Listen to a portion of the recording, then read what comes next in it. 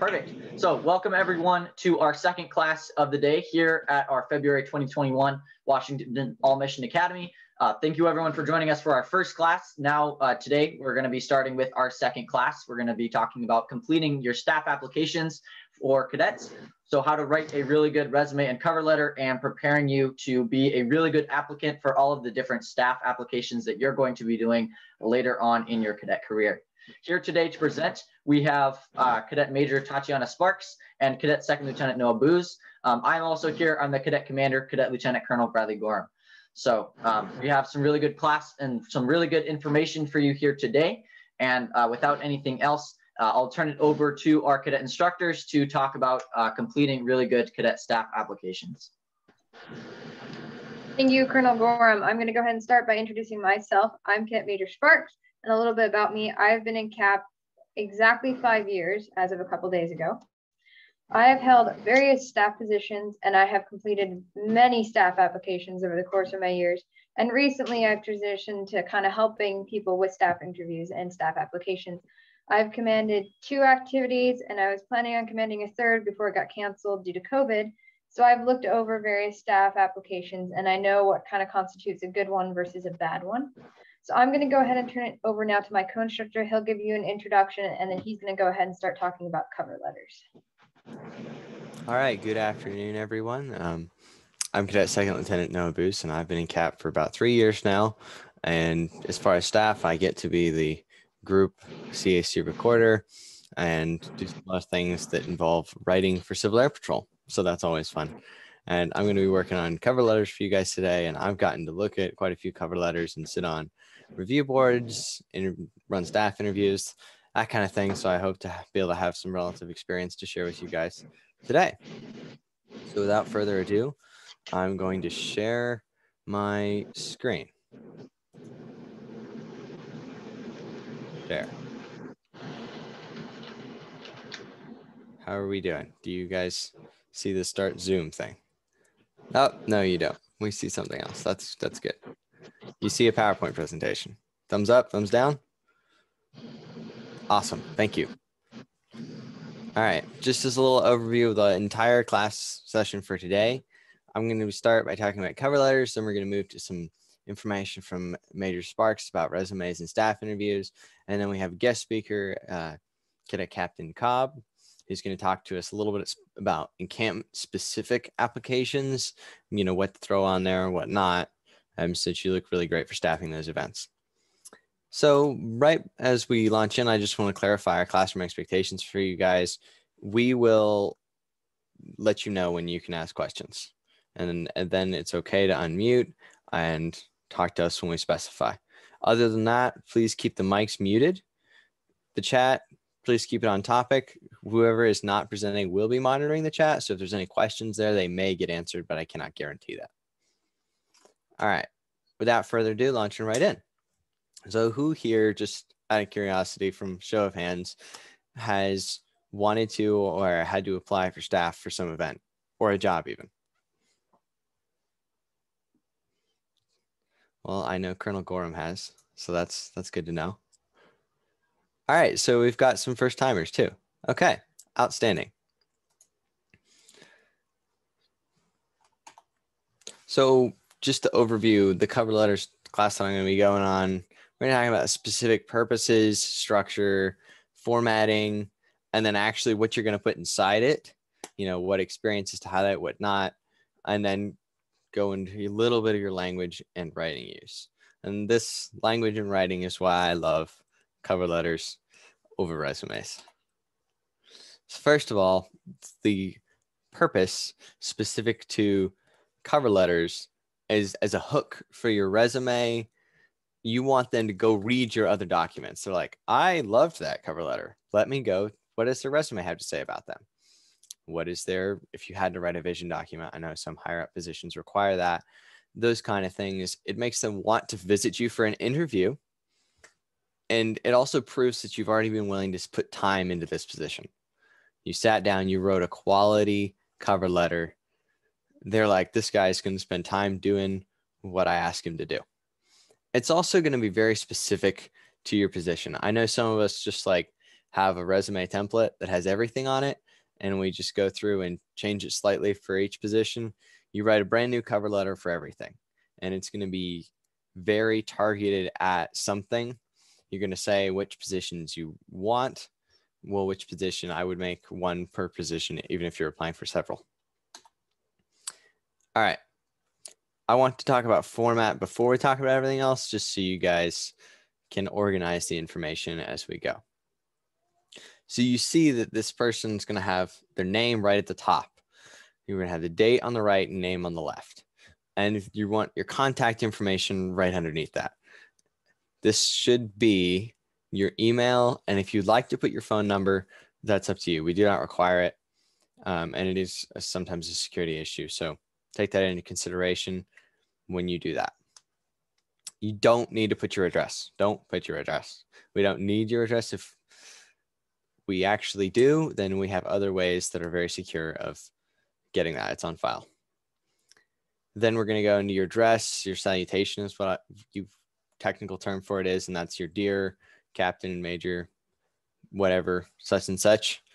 And then your body, that's 2 to 3 paragraphs of the specific content, the drawing in, the highlighting experiences, that kind of thing. And then you're going to end with your closing salutation and your name again. Some people like to put their contact information at the bottom as well. I leave that up to you. Okay. As the internal construction of the formatting, there's a few things you need to keep in mind. That is font, spacing, and margins. This is the first impressions element, which Major Sparks is going to talk about later with staff interviews of a cover letter, of a written document. When I pull that thing up, it's going to be, a few things. I'm going to be like, wow, I really like the way they use that font. It's wonderful. Or, man, we're going to need to teach them not to use Comic Sans. And that knee-jerk reaction is inevitable.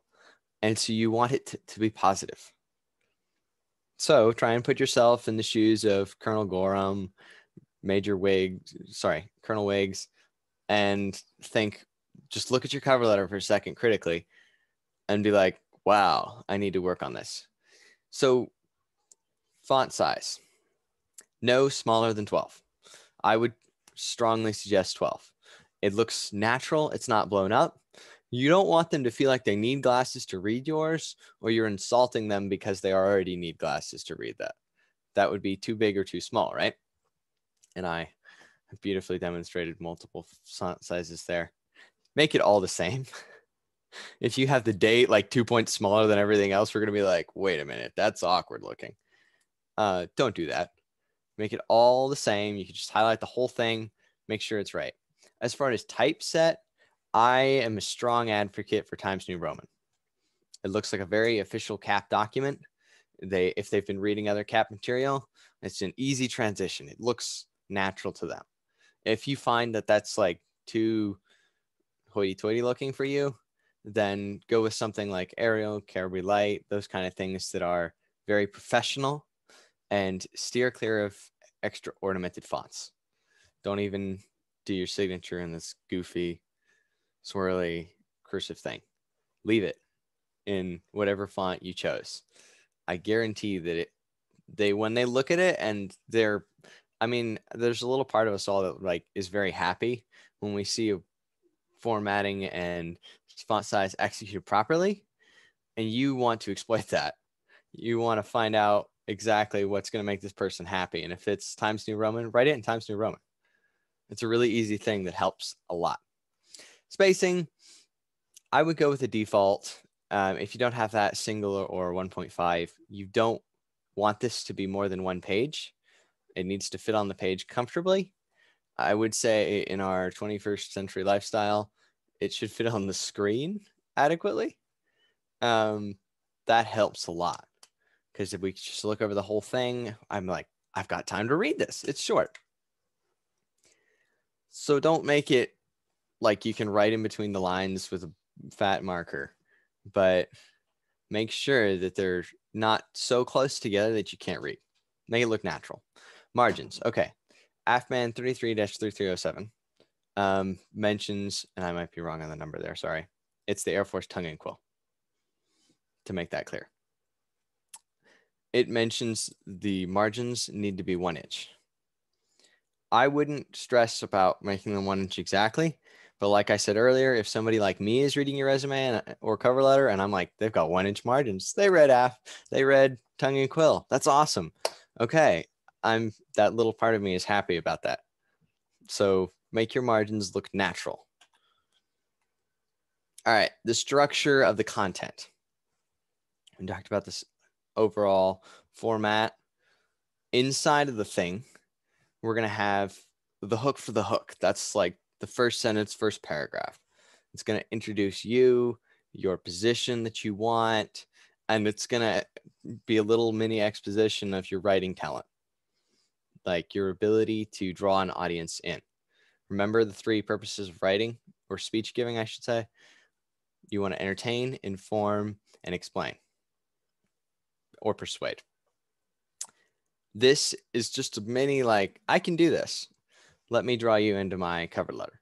Now, you don't need to tell jokes in your introduction, but you do need to write it adequately so that we like it. Now, in the body of the thing, which is 2 to 3 paragraphs, no longer, do not want this to be more than 1-page document. You highlight your experience. This is the kind of things that you can't put on a resume, and I'll get into that more in a minute. And then in the end, you want to, again, hook back to your introduction. So try and use a few keywords that correlate, not exactly, but do correlate. And then express your willingness to meet. Air Force Tongue and Quill recommends that you assume that you're going to get a meeting. I discourage that in Civil Air Patrol because it is a volunteer organization. We don't actually hire people to hire people. So mention, I'd be happy to meet with you to discuss this position further. Thank you very much. Make sure you thank the person at the end. All right. Within that structure, the content structure, there's a few things you need to keep in mind. If at all possible, address your letter to a specific individual. If you can get this information, like if it's not provided and you can get it, that's outstanding. If you still can't, then you should probably address it to whom it may concern. It looks professional, and it basically shows that I still care who this is going to. You shouldn't have something ambiguous, more ambiguous than to whom it may concern. I would steer clear of other salutation addresses. So for encampment, for example, I would address my letter to the encampment commander.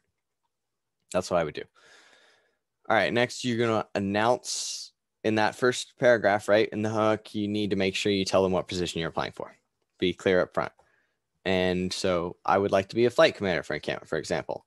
I would love to serve at the Cascade Falcon 20-something encampment as a flight commander, right? Tell them what you want early so they can be measuring the rest of your experience against the ruler they have in their head for that position. Okay, now I use the word soft experience skills in this next one.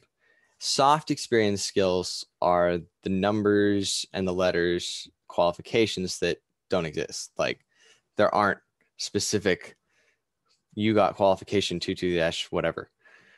This is, I got to do this position at one point and I had a lot of experience in the administrative side of it. So I would be a great cutout for administrative cadet because I've gotten to work so extensively in this field. It's not a specific item that you can put on your 101 card, but it's very relevant to the position. All right, and like we mentioned earlier, you need to say that you're happy to meet. You're willing to contribute time to this position is basically what that says to the person. My favorite part, too long in coming, is the writing style. This is where you can make it even more personal and show off your ability to write well. So the overall tone should be very positive. If you are highlighting what struggles you intend to overcome in this position, we're probably going to raise our eyebrows at you. We know there's going to be struggles and we will ask those questions in the staff interview. If you get one, you don't need to talk about that here. You also want to make sure to use strong verbs. I, as a writer, love strong verbs. And by that, I mean, don't use good, bad, use great or terrible. I would steer clear of terrible because that has a bit of a negative connotation. But you need things that reach out and grab the reader. And I like strong verbs to do that. They're easy. They're not run of the mill. You can introduce lots of variety. So that's what I have to say about that. Once again, this is very personal. Next, being professional.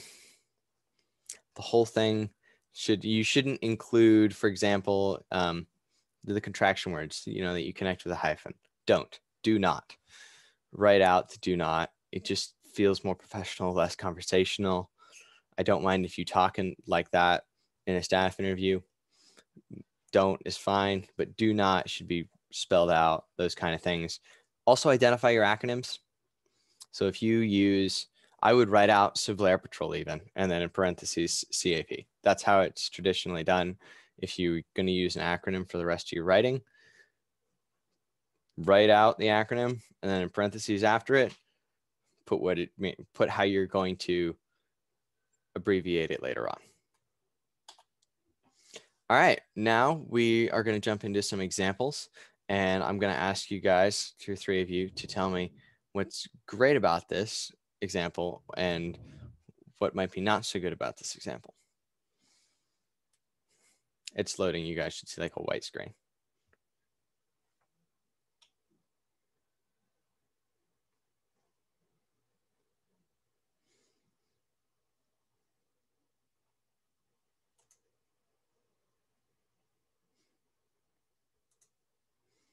So let me know if you guys can see it. Thumbs up, thumbs down.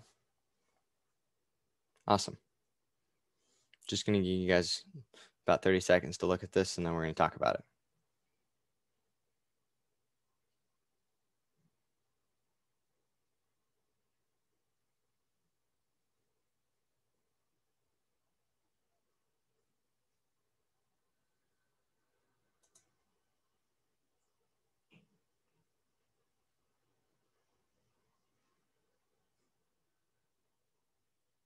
All right.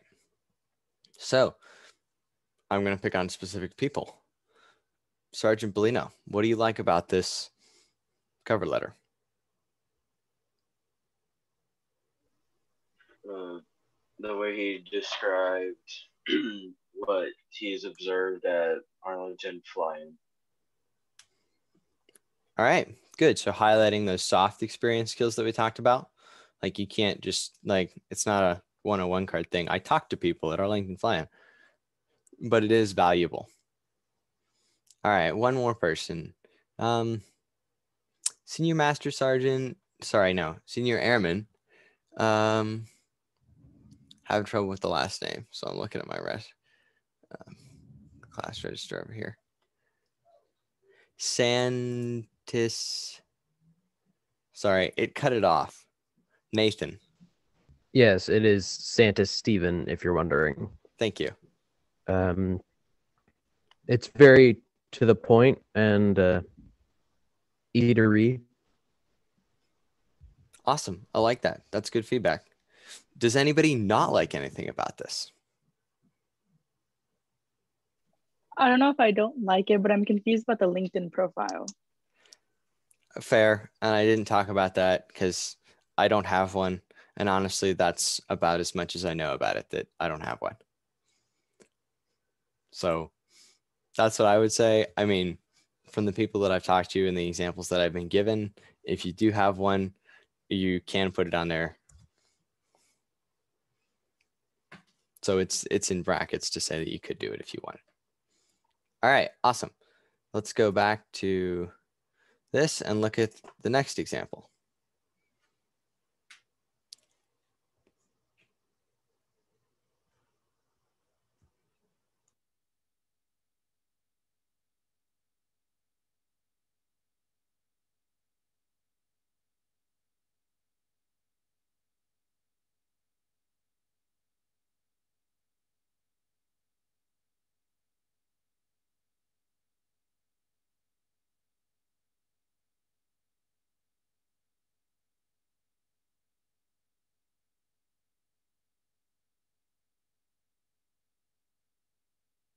All right, I think that's long enough for you guys to have to look at that. So Lieutenant Roberts, how many things would you change about this particular cover letter?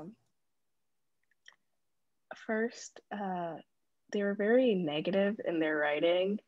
They were like, it'd be funny if I messed up because I don't have enough experience. That was very different than the other one who spoke about what they were good at. That'd probably be something to speak about in their interview. He didn't even give them a chance to ask them for a meeting. He just said, I'll call you next Wednesday. And then he also said, dear people, and he didn't even, and in his sincerely, he just said Joe. So that's what I found wrong immediately. And it was really, it didn't really cover the whole page. It was a very brief cover letter. Thank you. Can anybody tell me something that is positive about this cover letter?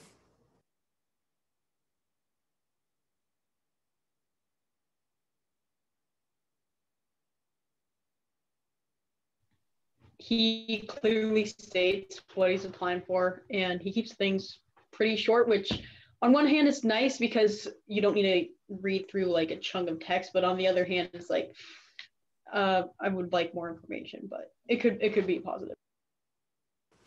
Okay, thank you. Yeah, that's good. Honestly, talking to my fellow officers and sergeants here, if you received a cover letter like this, start with the what went well and then move on to how we can improve. It can happen, just saying. So be prepared. I would like to note something that I forgot to mention earlier. This up here, the date. Between the two, this one has the numerical day of the month spelled out, and then the full year. That is what I would consider conventional within Civil Air Patrol. That's how we write dates on official memorandums and things. So I would highly recommend including that, because once again, it makes people like me and other people who have to write officially very happy to see that you took the time to discover how that was supposed to be done. Any final comments on either of those examples? Let's see if I can make it back to one.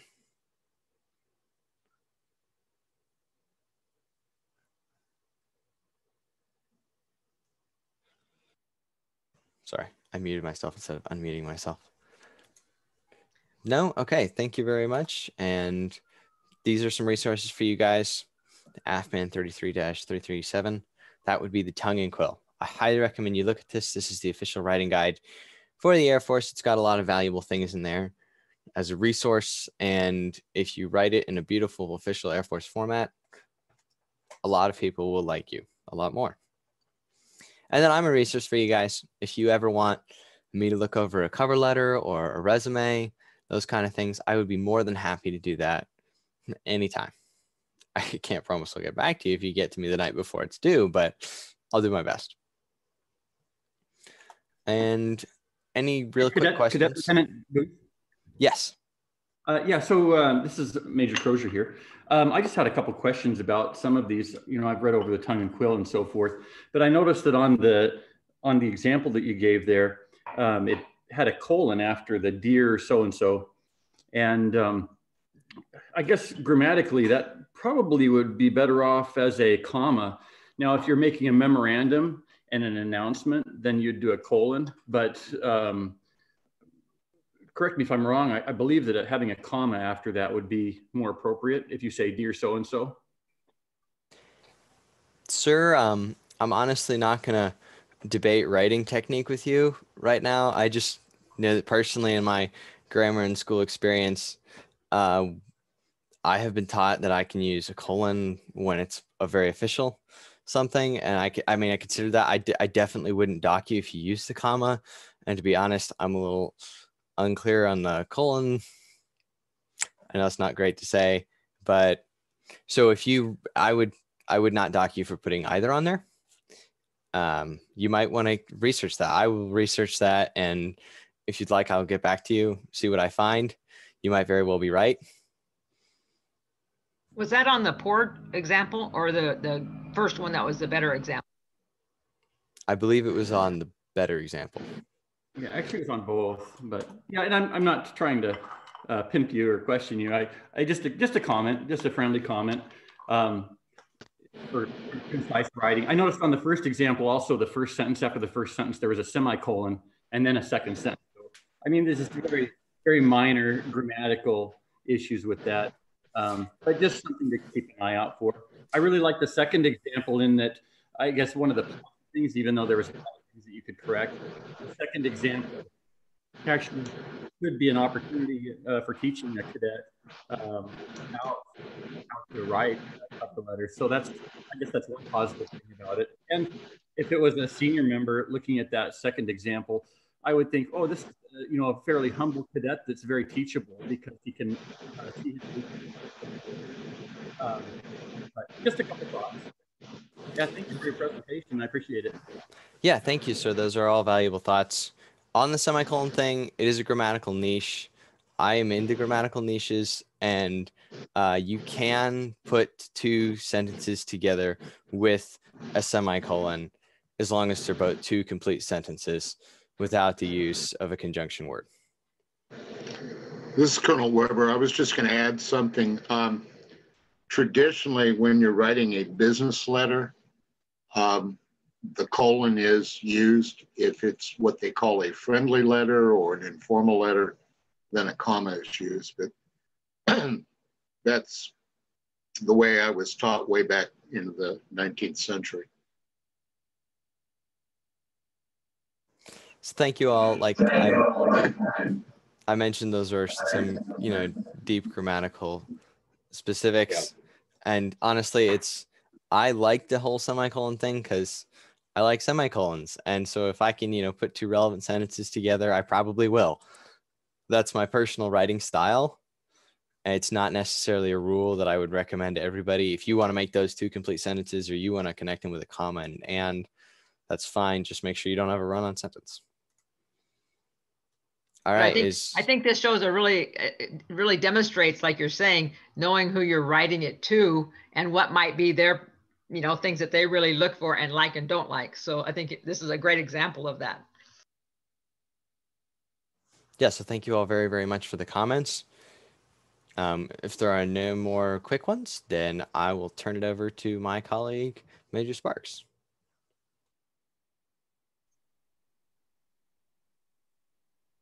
Thank you, Lieutenant. I'm going to go ahead and share my screen now, and we're going to talk about resumes and cover letters. So, hang on, it's loading. Can everyone see my PowerPoint? I don't know if it's going to go to the beginning. Can everyone see it? For some reason, we're on wrong slide. All right. Resumes. All right. Can everyone see that? Thumbs up, thumbs down. All right. We got thumbs up. All right. So today I'm going to go over resumes first, and then I'm going to move into staff interviews. I have had quite a bit of experience with resumes. I grew up with a mother who worked for Job Corps, and her job was actually to help kids make resumes and cover letters and help them get jobs when they complete the program. So I've learned a lot from her on how to make resumes. And CAP resumes are definitely a bit different than job resumes, but they follow a similar format. So classroom expectations are same as before. I just want to reiterate them real quick. Questions, we'll have time for them near the end, so please save them until then. Please keep your mics muted while I'm talking. The background noise can cause some issues and can cause some bandwidth issues for presentation. And please keep the chat on topic. Again, my co-instructor will be monitoring it, and we'll try to get to questions if we can, but we can't promise if you put it in the chat, we'll get to it. All right, overview. What is the purpose of a resume? A resume's purpose is to kind of give the more factual experience that you have. So in your cover letter, you're going to talk about your soft skills. In your resume, you're going to talk about what are the hard skills, and I'll go over those later. Then we're going to talk about the format, the content, and kind of the difference between resumes and cover letters, because that's not always clear. So specific purpose, again, as I mentioned, you're going to highlight your hard skills. So you detail out your experience, provide some proficiencies, and show exactly why you're qualified for such a position that you're applying for. And experience is going to be not only positions you've held or jobs you've done, but Also trainings you've completed, any ES qualifications you have you done your food handler's permit, stuff like that that may apply to the position you're applying for. And then you can provide your proficiencies as well. Those are going to be kind of like those classes you've done, or stuff such as having, you know, if you're applying for Desert Eagle, you might want to put on there that you have your student pilot license, something like that will be under the proficiencies tab. So format, we're going to go through kind of this slide, and then I'm going to show you an example. So at the very top, and I prefer it centered, some people like to put it on the left-hand side of the page, you want your name, followed by your grade and your squadron, and then your contact information. Then you're going to go into experience. Education is optional. I put it on there because I tend to add it. Your achievements, your proficiencies, and then any additional stuff. And then on the far right-hand side, you'll see I put dates for experience and education. You want to put dates on there. So let's launch into this sample resume. I'll see if I can get it up. It is going to be loading, hopefully here shortly. All right, so this is going to be my sample, and I'll talk you guys through it real quick. So this is kind of a resume I created. I took 4 different resumes and put them all together to make this one, picking out the best parts of each one. So we've got Cadet Ira Eaker, and as you can see, he's listed, he's a 2nd lieutenant. He's from Bumtown Composite Squadron. Again, the LinkedIn profile is optional. Some people like to put it on there. If you don't have one, I don't have one, I don't put it on there. Then you're going to put your phone number if you would like. Phone numbers, again, optional. Email address needs to be on there. I need to have some way of contacting you, and email is just the best way. Preferably put your CAP email on there if you're doing a CAP resume. And if you have a CAP email, put it on there. And then address is a no. Don't put your address on there. And then your first one wants to be your experience. This is the biggest and most important one that we're going to look at. So that's why you want it at the top. And you want to list your experience in order of most recent to least recent. So see here at the top, his most recent one is Alpha Flight Commander, and it started October 2020, and he's still holding the position. And so you'll see that he goes on and he adds a little bit of a list of what each position is. This is something some people argue whether you should have it on there or not. I prefer it because, for instance, I've applied for positions at Region, and when they look at a cover letter from, you know, for me from Region, they're going to look at it and be like, what in the world is Project Appleseed? Because they don't know what that is at Region. So I can list, you know, it was a marksmanship academy, and that way they can be like, okay, I know what that is now. So yeah, just a short little, you know, kind of explanation of what it is. And then next is going to be education. This is actually an optional category. I prefer to put it on there. Some people don't. If you don't have a lot on your resume, it might be worth throwing on there to take up some space. They have the name of their high school, the dates that they've been attending, and then they have their GPA. A little bit of research I did found that you shouldn't list your GPA. There's a couple different experts who weigh in on it, but they believe if it's lower than a 3.5, don't put it on there. So only put your GPA on there if it's higher than a 3.5. Achievements. So these are going to be awards you've received in CAP, that sort of idea, or awards outside of CAP if you choose to include them. So in this case, he's listed the Air Force Sergeants Association, Cadet NC of the Year, Quarter 4 BCS Cadet of the Quarter, and then his Best Uniform Award. I would also say that depending on what the resume is for, you may want to put explanations of these too, because sometimes they may not be able to tell what these awards are. In this case, it wasn't needed, but that's something you may want to include. And last is proficiencies. These are going to be kind of more of soft skills like what was in your cover letter, but these are going to be very, very quick and brief. So in this case, he's got one, inspiring cadets to excellence through integrity-focused leadership. And what these statements are is there are sentence fragments, but they're kind of just, you're going to power pack certain words into them to make them appealing. So for instance, this section I included from an AFI cover that I received, or an Arlington Fly-In one I received.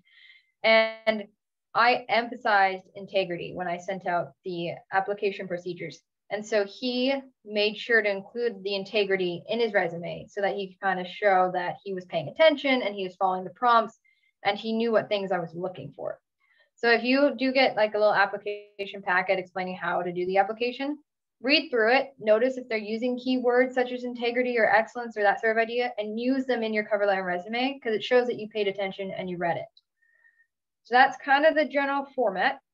You can add additional stuff. that you've done outside of CAP if your resume is not very long, so that you have enough stuff, because you want to fill a full page, or at least, I'd say at least 3/4 of a page. You want this to take up quite a bit of space, but you don't want to go over a page. And when you're first starting CAP, I know my first resume only had element leader on it because it was the only thing I'd done. And so I had to bulk it up and throw on some stuff I've done outside CAP in order to make it have enough stuff to fill 3/4 of a page. And that's where you can list school activities or sports or that sort of idea. The thing to know about that is you want to keep it stuff that's still relevant. So for instance, sports shows that you're physically fit, or if you've been on student government, that shows leadership, but you also want to show commitment. So if you've just bounced back and forth between this or that from, I've done student government for a month, and then I did, soccer for a month, that might not be your best thing to put on there because it shows you don't really have a good commitment level. But if you can say, oh, I did soccer for 5 years, that not only shows you're physically fit, but it shows you're willing to commit to something such as a sport that takes a long time. A couple more formatting things: no pictures. Do not put pictures on your resume. I've seen this one too many times. I don't need a picture of you. Don't put any personal identifying information other than what's here at the top, your name and your email and maybe your cell phone. I don't need to know, specific details about you. That opens up for discrimination. That's something we do not want in CAP. So leave off anything that might identify you in that sort of way. Again, as I mentioned, a page maximum unless otherwise stated. I did one for a region that they had a 2-page maximum, so that gives you more room to expand. But try and keep it a page max, and try to fill at least 3/4 of a page. Don't make anything up. This is actually on the rise, according to experts. More and more and more people are just making up experience. Don't do this. We will catch it. We will find it out. I did actually have a cadet apply for an activity one time claiming to have qualifications, and then I went onto e-services and they weren't there. And so we will find out, and it is not a pleasant conversation when we have to have it and tell them that they obviously did not show integrity. Keep it consistent. Don't change your formatting up throughout the whole thing. I'm going to show another example that will kind of give a good idea of why you want consistency. And last but certainly not least, some people like to include references in their resume. That's not one of my things. I'm not huge into that. But if you do include a reference, make sure you talk to them first. It's always horrible to list a reference and then they get called and they're like, oh yeah, I remember them. And then they give you a very, very bad review and you're stuck having to cover for it. So if you do not, make sure you tell them so that you know that's going to be a good reference. All right, we'll move back into the PowerPoint for a little bit, and then we're going to jump to one last example, and I'm going to have you guys kind of weigh in on the next example. All right, nuts and bolts. Again, kind of font size. Keep it a good size. I mean, 12-point font is good. Or you can make it, I could say if you have a lot of stuff on there, 11 might be, I'd say that's the minimum you want to go is 11. Don't go any smaller than that or they ain't going to be able to read it. Font type, again, I also love Times New Roman. Keep it Times New Roman. I put Comic Sans over here. Please don't use Comic Sans. It doesn't look good. It's so hard to read and it's a waste of time. And it's kind of mean, but if I saw Comic Sans on a resume, I would set it aside and I would be like, nope, they are not getting the position because you do not want to use Comic Sans. Spacing, keep your spacing reasonable. As you can see on the far or the bottom right-hand side, I put some letters that are very far spaced apart. This is a bit extreme, but you get the idea. You don't want your letters very, very far apart, and you don't want them very, very close to the point they're on top of each other and I can't read them. So keep your spacing and your letter size reasonable. And margins, as my co-instructor mentioned, you want to keep your margins at about 1 inch on all sides of the page. Again, doesn't have to be exactly 1 inch, but I should be able to look at it and go, oh, those are reasonable margins. I shouldn't be looking at it and your stuff is all squeezed out to the very far edges of the page. Or even the alternative, there's huge gaps at the top or bottom or sides. I've seen huge gaps at the top before, and that's just wasting space that you could use to list more stuff that you've done. So definitely keep those reasonable. All right, content, we've covered this a little bit, but I'm going to go a little more in detail now. Contact info, again, email for sure. CAP email if you have it. If not, keep it a professional email. So such as, Tatiana.sparks@yahoo.com or whatever you're using. Don't have some weird email address. I've seen a few of those. Those aren't your best option. Phone number is optional. Some people prefer to include it. Some people don't prefer to include it. That's a personal preference thing. Don't include your address. And if you do have a LinkedIn, I'd say you can include that if you want to. Don't include any other social media. Don't include your Facebook. Don't include your Instagram. None of that. Only LinkedIn if you have one and if you want to. Experience. This is going to be listing positions you've held in CAP, or if it's more of a work resume, then you're going to list your job experience. If this is your first time applying for a job, then I'd highly list volunteer experience, such as CAP, because that will show that you've had some sort of work experience. Awards, list any awards you've received in CAP. Maybe you've been Cadet of the Year. Maybe you've gotten a uniform award. Maybe you've gotten an award in an activity. List those awards. That shows us that you've done some stuff in CAP that you won an award for. Skills. And skills and proficiencies can kind of go together, so I'm going to do both in one. This is going to be trainings. If you've done any ES trainings, maybe you've done radio communications and you have done your introductory communications users training, or ICUT. You can list that on there. Maybe you've done general emergency services, GES. You can put that on there. This is also going to be, you can list things outside that may apply. So for instance, maybe you want to go to an activity and help in the kitchen. Then you're probably going to need a food handler's permit. So list that on there so that we can see that right away. Qualifications, kind of went over those, that sort of idea. Education is also still optional, but I would include it if you don't have a lot of stuff on your resume. Again, don't include your GPA unless it's a 3.5 or better. Some people even argue 3.7 or better, but I think 3.5 or better is a comfortable number. Others, so if you don't have a lot of stuff, if you type out all of the stuff I've listed previously and you were only filling half a page, because say you're a brand new airman and you've only had one staff position, this is where you want to kind of bulk it up with that stuff I mentioned earlier. Oh, I've been on a sports team for X amount of years. Oh, I played a musical instrument for 5 years. Oh, I've done that sort of idea where we can see commitment or experience and stuff that will apply in CAP. Dates. Try to put dates on everything if you can. Experience for sure. Any trainings you've done, list when you took the trainings. For instance, some people will list, oh, I took first aid, and that's all it says. Well, I want to know when you took it so I can know when it expires, because they expire after 2 years. That sort of idea. So list dates on everything. If you can't find a date, I do my best to guess at it. Try to get as close as you can. And for a resume, I would generally only list the month and the year. I don't need the exact date that you did something if I can just get a general month and year. So for instance, I was a flight commander from October of 2020 to, January of 2021, or I took my food handler's permit in November of 2019, that sort of idea. All right, we're gonna look at a second example, and I'm gonna ask you guys to weigh in on this one. So we'll give this a second to load. And all right.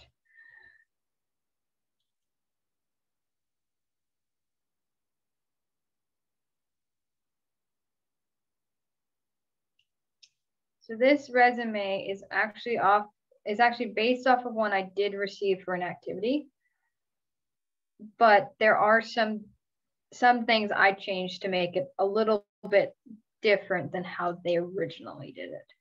So you can kind of see parts of it now. It's still loading. Does anyone want to weigh in on any issues they might find with this resume? I'm sure there's at least a couple.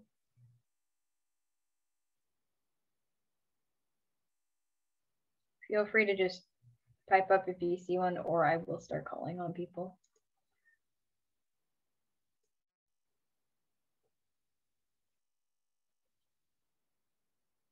The bullet points aren't all the same. Like there's a diamond one at the top and then round ones at the bottom. That is a very good one. And yeah, you want your bullet points to all be the same.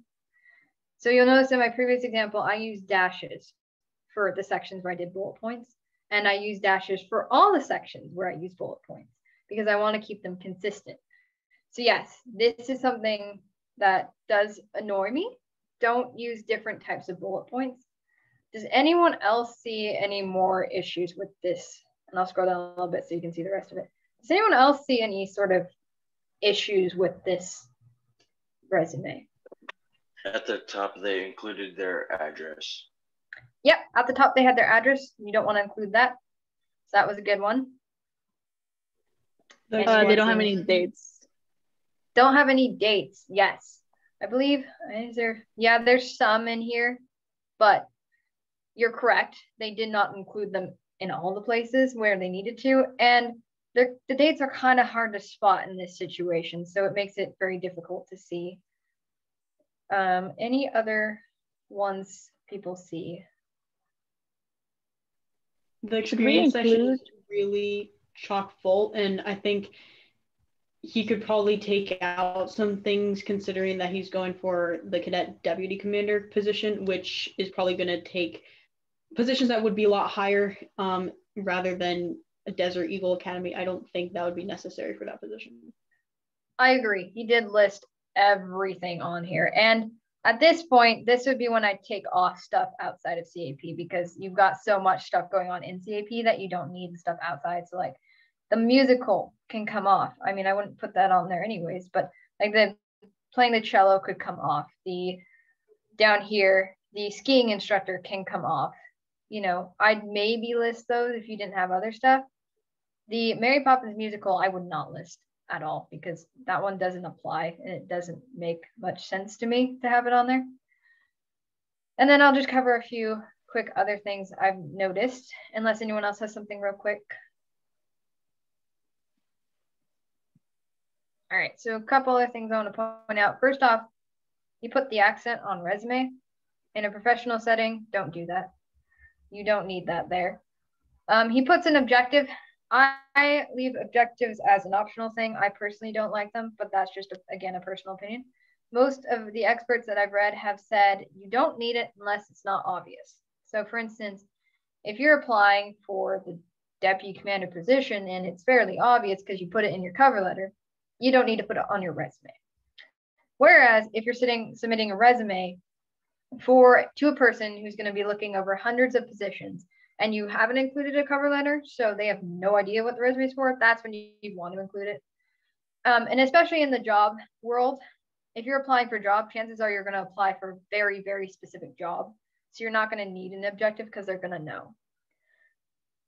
We already mentioned bullet points. You can see the formatting is just all over the place.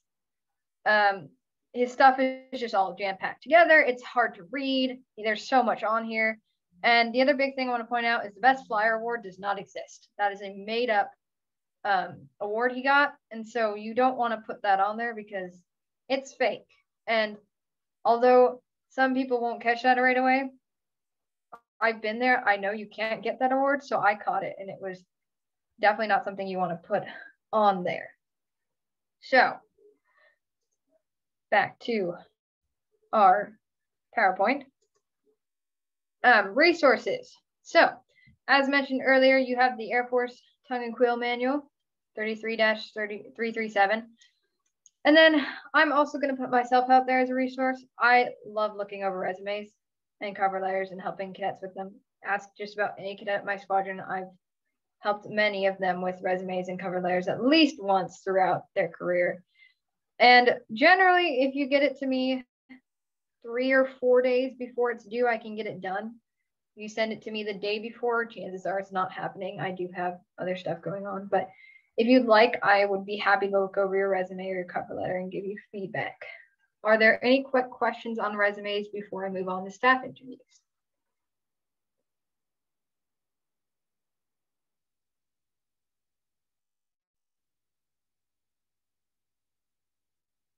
All right, not hearing any, we're going to move on. Staff interviews.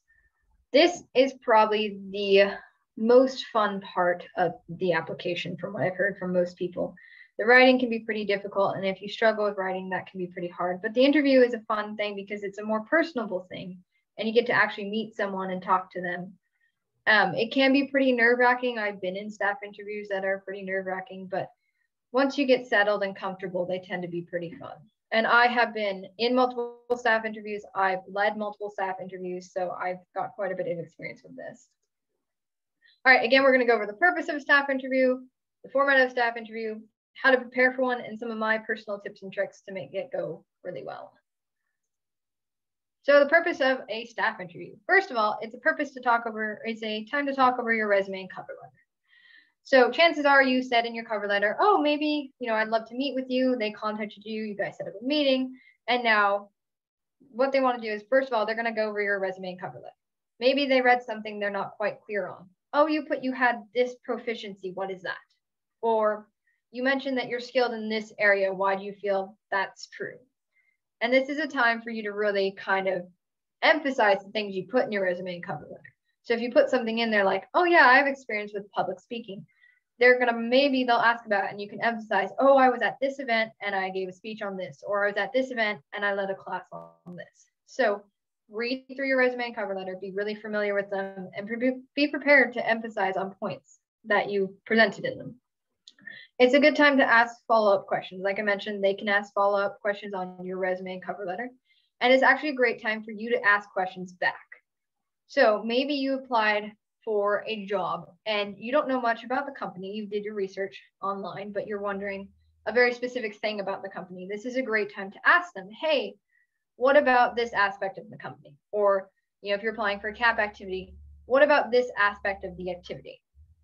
It's a great time to figure out if the situation is a good fit. Sometimes it can be hard to get an assessment of a person through paper. We can get some stuff out of it, but sometimes we want, how do they handle certain situations? So that way we can see if it's a good fit for them. And it's a great chance for the parties involved to meet, whether it's virtually like we are now, or it's in person. Format.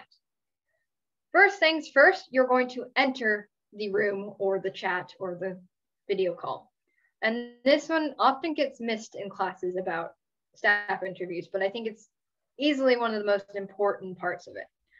So when you enter, they're going to make a first impression. Regardless, all of us do it. We can't deny it. And you want that first impression to be a really good first impression. So this would be a great time to dress up.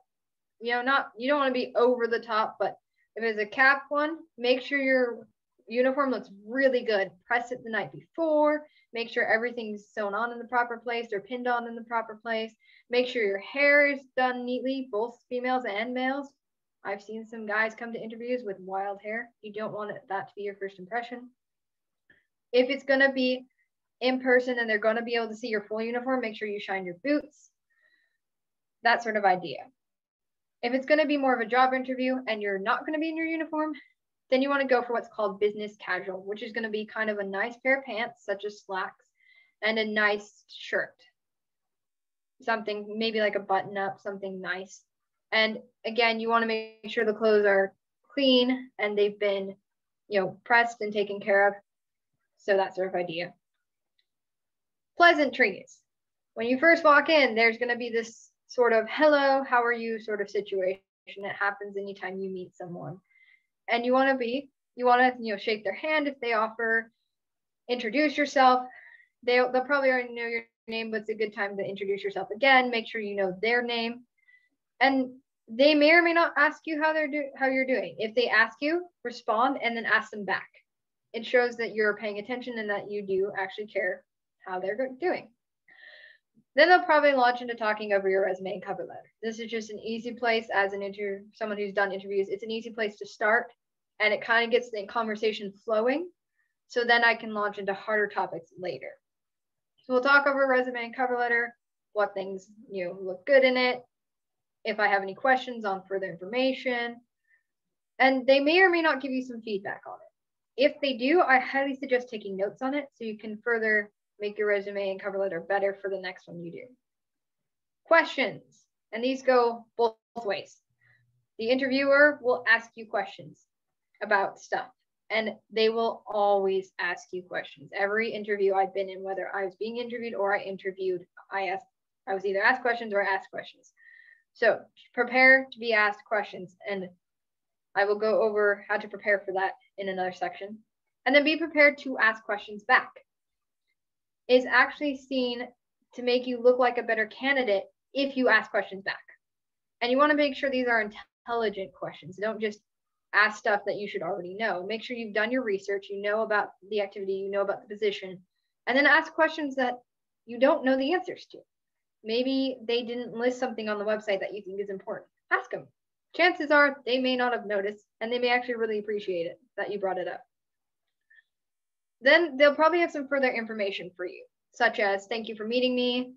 We'll look forward to, we'll send you a response by a certain date, or we'll need you to complete a training by a certain date, or something along those lines.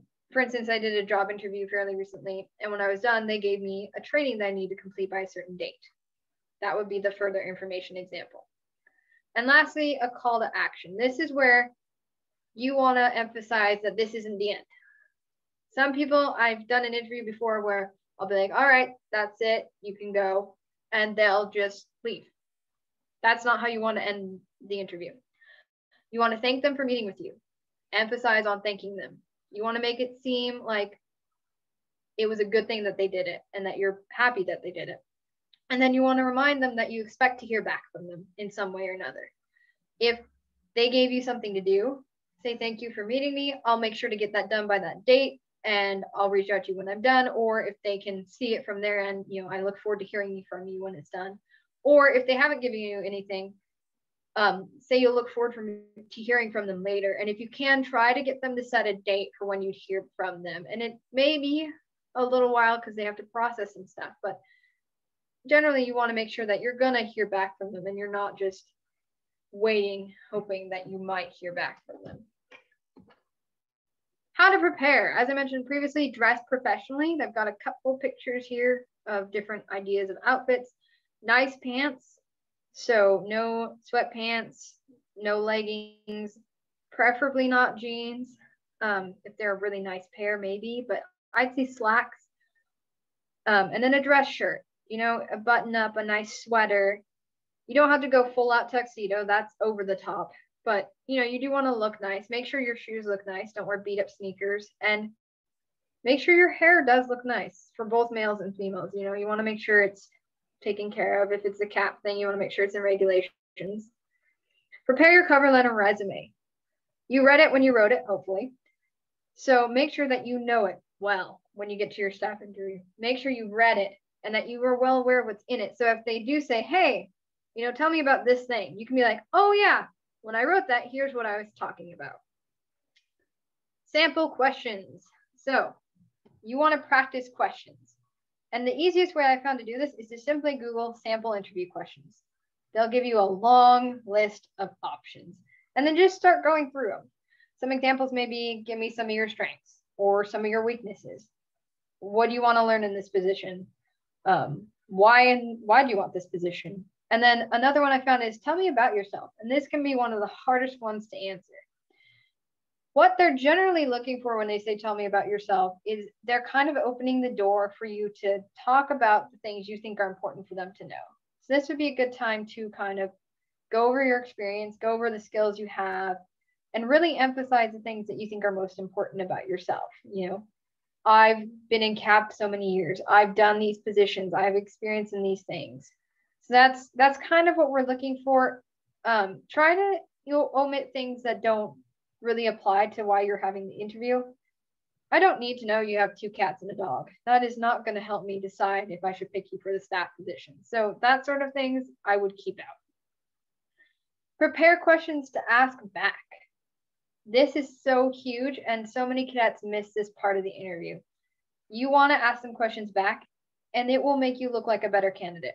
Some examples of those are, what sort of work will I be doing in this position? And again, as I emphasized earlier, make sure these are questions that you shouldn't know, like you don't know the answer to, and that they haven't already provided you the information for. If you come to an interview and you look at me and go, oh, what work am I going to be doing in this position? And I've already sent out a position description, I'm going to be kind of disappointed because that shows you didn't read that position description. But if you come to me and say, hey, in the position description, it said I'd be doing this thing, what exactly is that going to look like? Then I've known you've read the staff position, and I can start to emphasize those things that you want to know. Some other examples are, what might be one of my biggest challenges in this position? What are some of my opportunities for growth? And then another kind of fun one to ask is, what is either the values of a company or the values of the individual?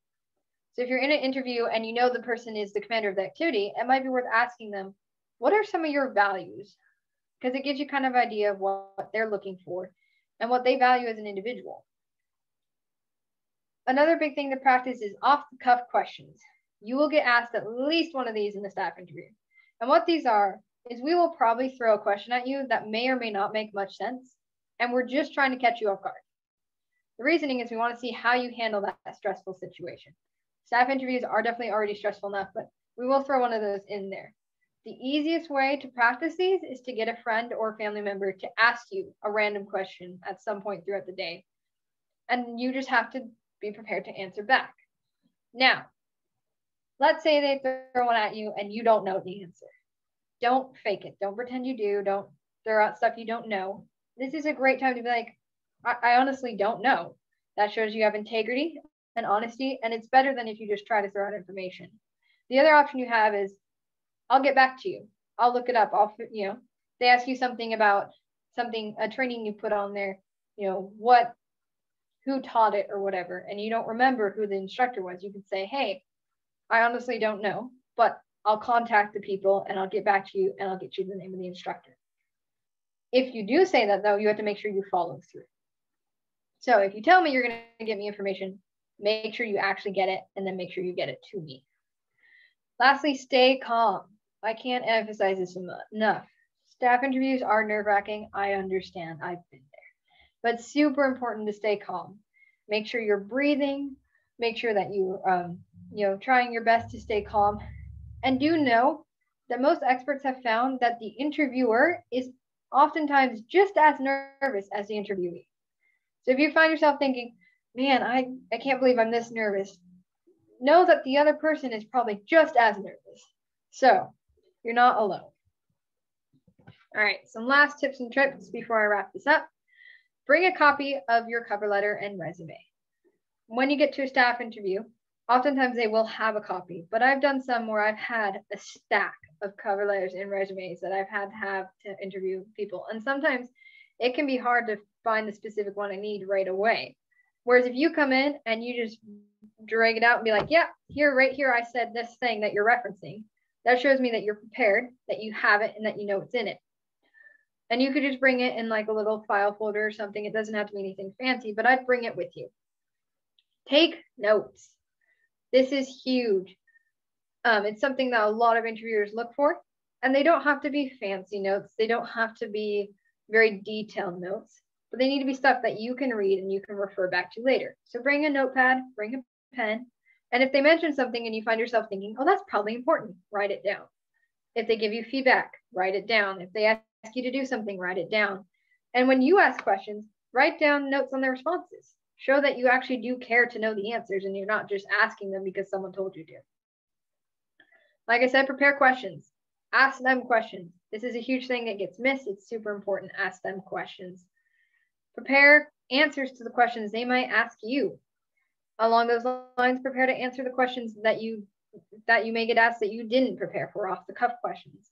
And again, like I said, my favorite way to prepare for that is to get a friend to just ask me random questions. And they don't necessarily have to be interview questions. They can be as simple as, tell me your favorite color. And you just have to, on the spot, give an answer. And you may be sitting there thinking, oh, I don't know blue. But it's good to practice thinking critically through a stressful situation like that. And lastly, don't forget your call to action at the end. As I said, I've been in too many interviews where I've said, all right, you may leave. And they go, okay, thank you. And out they go. You want to not only thank them, but you also want to make sure that you remind them that you're expecting to hear back from them, or you're expecting a follow-up, so that you know that they haven't just forgotten about you. This could be, I look forward to hearing from you. This can be, I'll complete that thing you assigned me. This can be any form of that. And if you can, I, again, would try to set a date. I look forward to hearing from you by the 28th of February or whenever you guys decide. Give them a few weeks if they need stuff to process, but make sure. And then if you don't hear back from them by that date, follow up.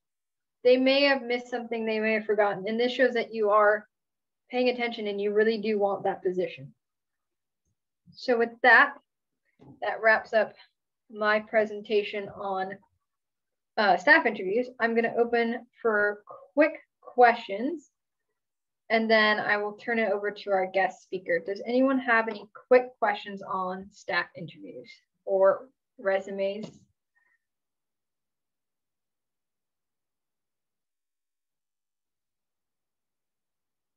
All right, not hearing any. I'm going to turn it over to Captain Cobb so he can do his presentation on. Major Sparks. Yes, Colonel Gorham. Cadet Second Lieutenant Roberts had a question. Oh, go ahead. About the first impression, you talked about it in person. How do you think you would make a good first impression on Zoom or perhaps in like a online format? Okay, so online is fairly similar to in person. You want to make sure you look professional. If you're going to be in uniform, make sure it's pressed because you're still going to be able to see the top half of you. Make sure your hair is professional. And then I would make sure your background is professional. You know, you don't want stuff in the background that might give me a negative impression of you. And then again, the first thing you're going to do is kind of those pleasantries. So make sure that if they say, hey, how are you, that you ask them back and that you pay attention, that sort of idea. So it's fairly similar to in person. Any other quick questions? All right, so I'm going to turn it over to Captain Cobb so he can give his presentation on specifically encampment applications. And then we will have some time for more questions at the end. All right, guys. My name is Cadet Captain Cobb. I'm going to be presenting on encampment applications here. Can everyone see that? Are we good? All right, wonderful. So a little bit about me. I was selected to be the Winter Raptor 5 Cadet Commander. That was supposed to happen over winter break. Obviously it didn't because of COVID restrictions. But I still got to look over a fair number of encampment staff applications. So I'm going to be talking to you a little bit about why encampment is different, how to build a cover letter and a resume specifically for encampment, how to ace CSX, and demystifying a little bit of what exec is looking for. So how many of you are here because you're looking to be on squadron staff or above? All right, flight staff, anyone? Cool, support? All right, anyone because it was the last thing that fit in your schedule? All right, cool. Well, moving on with that, why is encampment different? It's different because we're looking for the next generation of leaders. We want to know that you're knowledgeable, that you're committed, that you're willing to work hard for your students, and that you're willing to learn as you go. You will make the biggest impression on your students over the course of the week. So we want to make sure that you have all of the tools necessary to succeed. So how do you do that? Number one, you look out for the encampment cadre application memorandums. This is one from Cascade Falcon 24. This was the last Cascade Falcon that actually happened. So you'll see all of the dates and everything you need to know to apply for a certain staff position on one of these memorandums. Once you've decided that you want to apply, you're going to need to write a cover letter and a resume. This is a cover letter that I submitted for Cascade Falcon 23. You've already gotten some good information about cover letters and resumes, so I'm not going to go too far into it. But basically, explain why you want to serve, not just what makes you a good fit. And relate your resume experience to your current position that you're applying for. How will you teach at encampment? Do you have specific skills that make you a good fit? Are you flexible? Do you know the 6-step teaching method? Things like that. And put passion into your cover letter. Make it sound good. Remember, exec is going to be reading through tons of these. And if you're just like, well, I want to be a flight sergeant because I think I would be a good fit. Cool. You're telling us what you want to do. But if you don't put passion into it, if you don't say, I want to do this, I want to be capable, I want to be confident, I want to be committed, and I want to teach my students, exec is going to be like, all right. But if you bring passion into it, they're going to be like, I want this guy. He sounds like he knows what he's talking about. So this is a sample resume that I've submitted. Again, you've seen some good resumes during this presentation, but it should be short and it should be readable. This, you can see exactly what I've done. I have bullet points explaining it. I have dates versus this one. where it shows what I've done and I have dates, but you have to really figure out exactly what I've done and you have to go through it line by line. And if I were hiring me with this resume, I wouldn't be hired because I can't tell what I'm supposed to be doing. So if you don't have experience in Civil Air Patrol, you can put things from school, you can put things from your extracurricular activities, but make sure that it looks like that and not like this. All right, so CSX. CSX is the cadre selection exercise. That's the acronym that California Wing uses. Cascade Falcon also does a CSX. This is Captain Weir interviewing a potential candidate for Cascade Falcon 25, which unfortunately didn't happen. But general tips to ace CSX, make sure you brush up on your drill. Make sure that you've read all of the pertinent information about drill because we'll definitely be testing you on that. Make sure that your uniform looks pressed, looks good. If you have a bunch of cadets going in one van to CSX, then while you're on the ride, you know, look over each other's uniforms, make sure that you snip any bomb cords, anything like that. Be prepared for situation questions. A lot of the time, we're not looking for what's your knowledge like on this subject. I'm sure that you know a lot about rockets, but how will you actually teach a column right to your cadets when your flight sergeant is nowhere to be found and you have 15 minutes until the next activity starts? We want to make sure that you can think on your feet, that you can do a lot with the knowledge that you actually have. And remember, not all interviewers are created equal. Like Major Sparks was saying, sometimes we're as scared as you are. So explain your answers clearly and don't be afraid to elaborate. Just make sure you don't ramble. You can say, yes, my current experience with this position makes me a good candidate for that position, and here's why.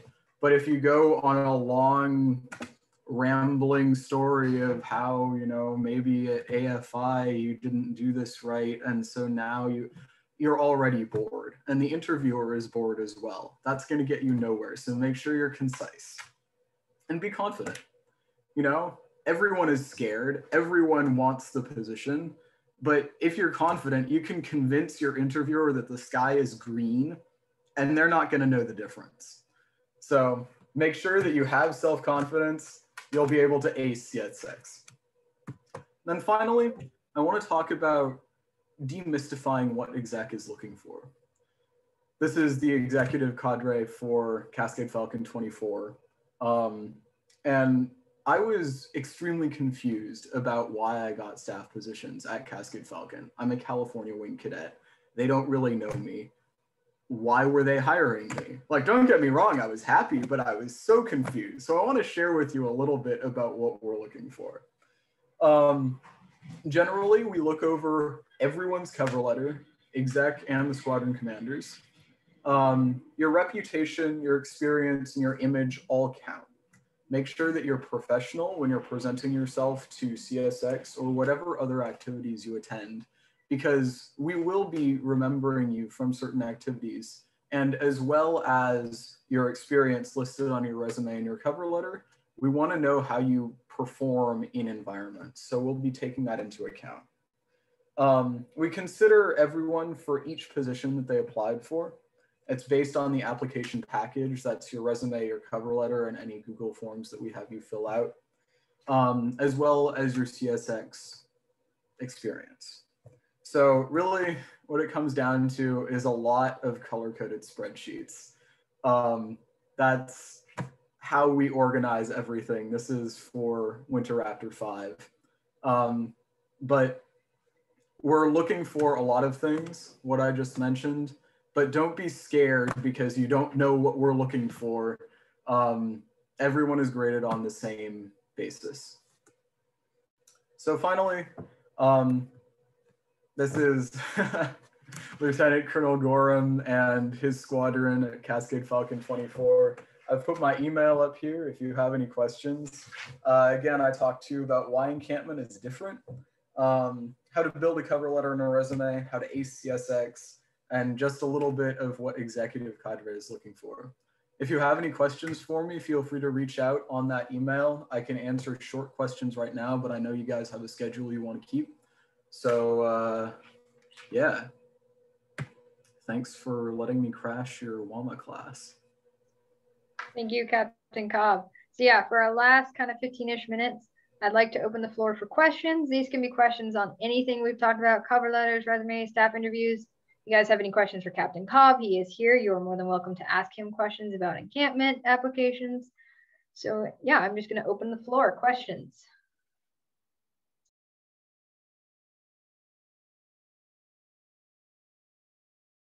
This is Colonel Maxwell with a comment.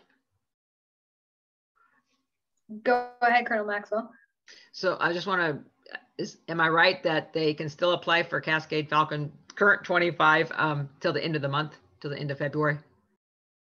Yes, ma'am, that's correct. Until the 28th is what the memorandum says.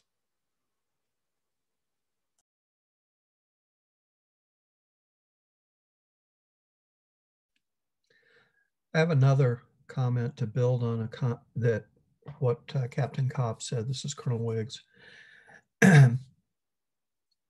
The interviews and interviewers do take into account what they've seen you do at other activities.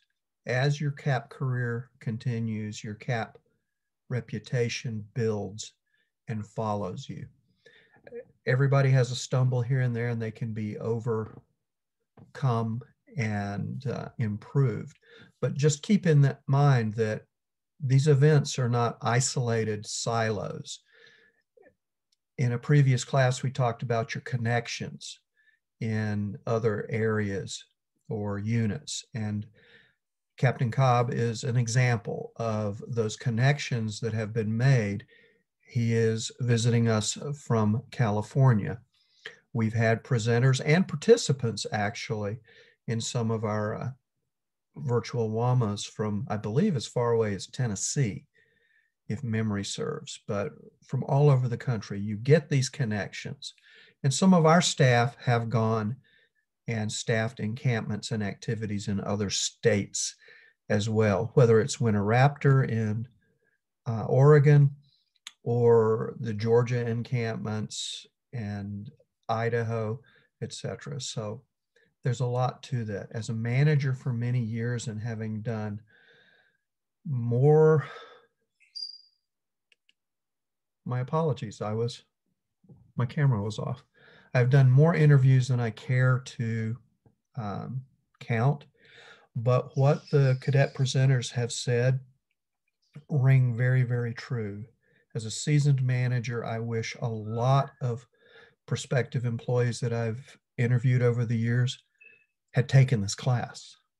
It would have saved their time and my time and been much more effective. So kudos to all of you. And if you have questions, feel free to hit them with it and learn. They're spot on from my perspective.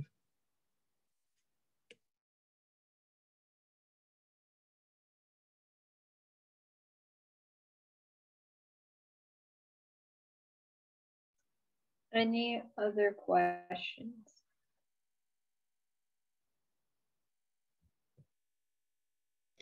Another comment, if I may, ma'am. Absolutely. Go ahead, Colonel Gore. Awesome. So if you're looking to staff an encampment, or if you want to apply for a bunch of the other wing activities, and you put together your resume and it's the best that you have, and you notice that it's not quite as much stuff you think, and maybe it's a really competitive position like flight commander at encampment or something like that, and you want to try and make yourself a little bit more competitive, they are looking at your resume and your experience around the wing. So going to events outside of your squadron level is really important. Getting to form those connections, like going to WAWA, is really important because there's like 20 people on here, and we're going to remember the faces of the people who show up to WAWA. If you want to volunteer to teach a class here at WAWA, we have classes next month that we are looking for instructors for. That is an awesome opportunity for you to be able to build some experience, to get to know some people from across the wing, go to outside activities, maybe show up to another squadron's meeting if that's something you want to do. Just get your face out there And then the other thing you can do is ask your leadership for feedback. After you do the cadre selection exercise, they go through all these cadets and they might not be able to provide you with feedback. But maybe after the event is over, pull aside one of the people and say, hey, how did I do on my interview? How did I do on my uniform inspection? Is there any feedback you can provide me to do a little bit better? Because they see like 50 faces at cadre selection exercise. But then if they have that one person who sticks around afterwards, who says, hey, is there anything I can do to make myself even better? They'll remember your face. They remember this cadet who came and asked for feedback, not just so that you can get better, but they remember you. So that way, when they're looking and making those cadre decisions on who do they want to hire, they remember that, hey, this person wanted to improve themselves. They asked for feedback, and that'll really help you out. So just trying to make those connections at different wing level activities, go outside a wing, just try and get yourself out there as much as possible, be an instructor, and really asking for that feedback can really help you if you want to further yourself as a competitive applicant for some of these positions. And to add what Colonel Gorham was saying, from my personal experience, and I'm going to pick on one cadet because I know she's from my squadron, Sergeant Riccio knows very well that I've always put myself out to all the cadets in my squadron as someone they can come to if they want help on applications. And I've had many cadets take advantage of that, and I highly, highly recommend if there's someone in your squadron, take advantage of it. If there's not, reach out to me. I can catch a lot of things before you send the application in so that you don't have to worry about them getting caught later on. And it's important to find the people in your squadron who have that experience and listen to them and learn from them, because chances are a lot of stuff I've been through, I've made some mistakes, and I can teach you those things now so that you don't have to go through them later. So if you do know someone who has the experience, reach out, get that help, and maybe even they'll be willing to practice an interview with you. If you're really nervous about doing an interview, talk to them. I'd be more than happy to role play an interview with anyone, whether it's virtual or in person. So, and I'll go ahead and drop my information in the chat as well. I see everyone else is doing that. Are there any more questions? We have a few minutes left.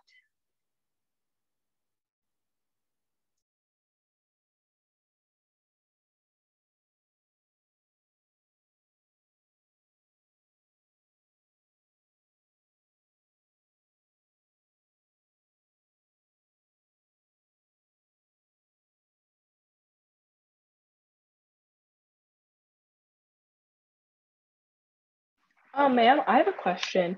So when you were talking about if you're in an interview with somebody and then let's say they ask you a question that you don't know about, when do you recommend that you'd reach out to tell them when you like found out the information? Like when would be considered too long?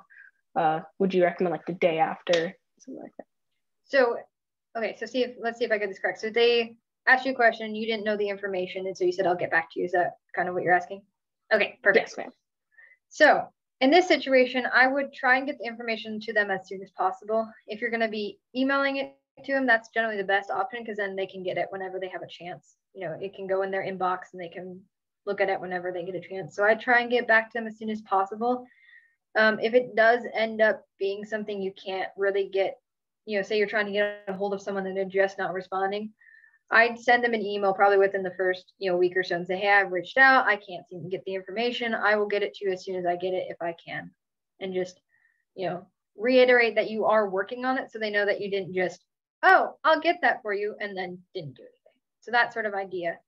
Yeah, so it kind of depends on what the information is and what you're trying to get.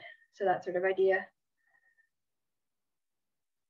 And don't be afraid for everyone, don't be afraid to say, I don't know, or I'll get back to you. There are times that happens. People ask for things and you're like, oh, I didn't expect that, or I would have brought it, or I would have looked it up. So it's completely okay to say that. And it's better to say that than to lie or to make something up or to pretend that you know something you don't. As I said earlier, experts are finding this is on the rise, and that's not good, because we will find it out. And then your reputation is tainted, and then you're way less likely to get the position. Any other questions?